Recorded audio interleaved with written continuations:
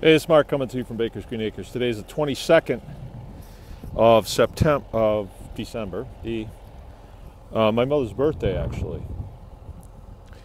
And I'm glad I just thought of that because I have something really cool to show you, and I'm glad I kept communication open about this situation. But you remember my girl Snowball? If you don't, she was a sow that wound up getting pretty beat up by the other girls that were in that cage, in that pen. And we never really knew why she was getting beat up, but I had to put a strap around her and lift her out with the tractor, and she wound up over in here. You know, for a while she was lame.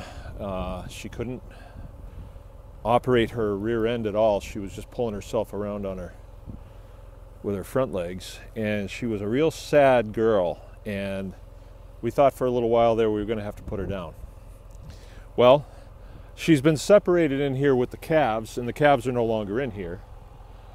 She's been over here for a couple of weeks, and now I've moved the calves out.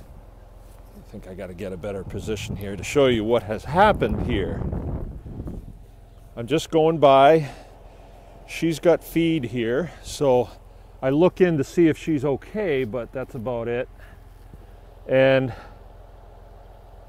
as I was driving by, I saw a little ear, and it's Snowball. What have you done? So I come over closer. I'm not going to push my luck with her, even though that we're buds now. She's got brand new babies here. She got 7 of them. Okay, I'm touching her, and she's kind of used to it, but still, when she's got babies, she's going to be a little bit. Now she's got 7 of them, and she's a first-time mom, and so I'm really happy with that. Now look at this porta hut, how she's done this. She's made this all herself. The only problem I have here is that it's clocked improperly. It should be there should be a windbreak here, but from the looks of these guys, they probably came last night, and they're blondes. This guy right here is kind of coming over close to me, but I'm gonna help her out a little bit. I'm gonna get in here with the front end loader, and I'm gonna pile up some snow right here where I'm at to give her a little windbreak. But to the touch, she's just as warm as she can be. It is kind of a warm day. It's probably, I don't know, it feels like it's above freezing. But what a great way for things to go. I mean, at one point I thought I was going to have to put her down. She didn't show that she was with Pig too well, but I'm so glad that I didn't, because these guys are in great shape. There's 7 of them, and I'm very, very happy with that.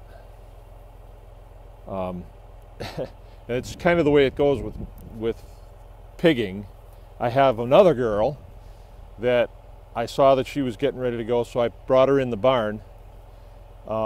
She only had 1 survivor, and when I went in there, the other little pigs had gotten in and they had sucked her dry, so I don't know if she's got enough milk to even make it happen. I might take her and bring her over here with Snowball.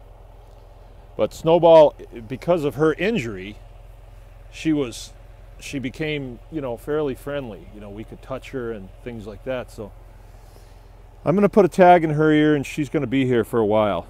When I have a pig that has her first litter big like that,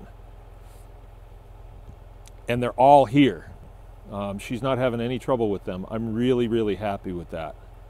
So I got a little work to do here. I'm going to close her in so she's not having to deal with the wind going through here. It's like a little wind tunnel. So, okay, anyone can farm.